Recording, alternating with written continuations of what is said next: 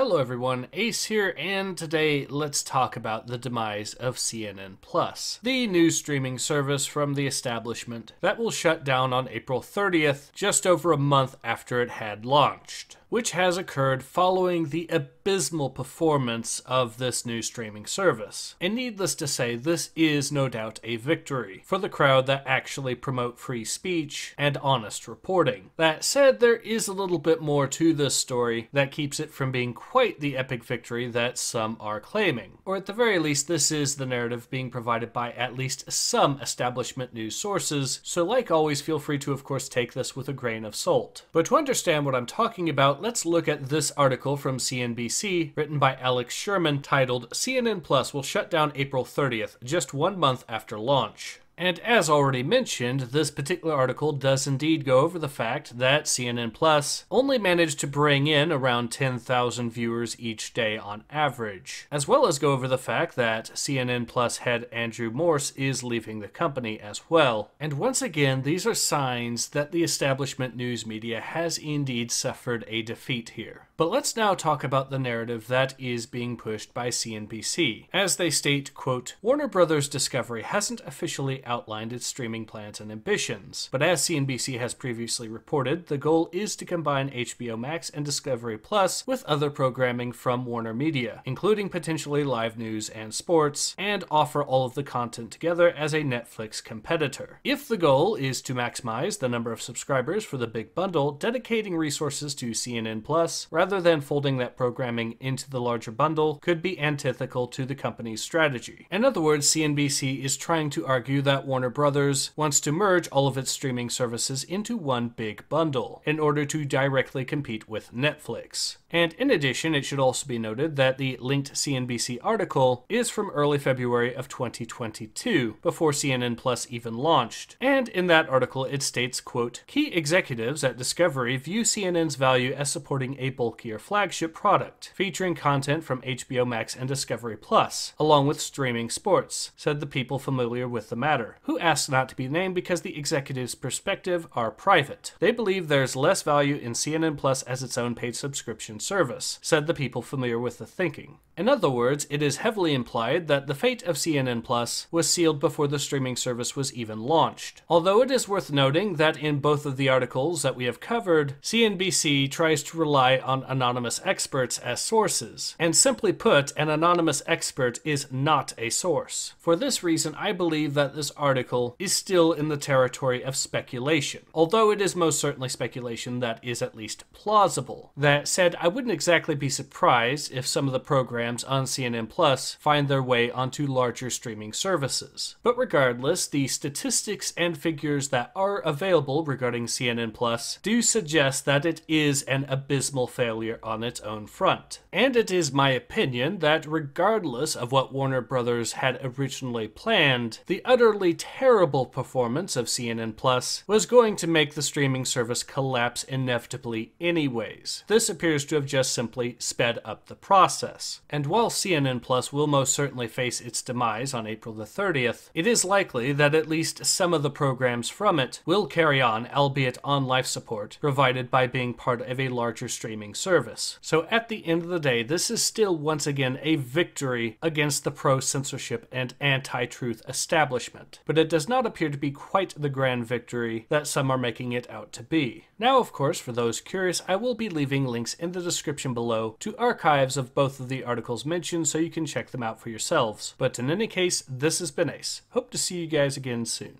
Take care. Ace out.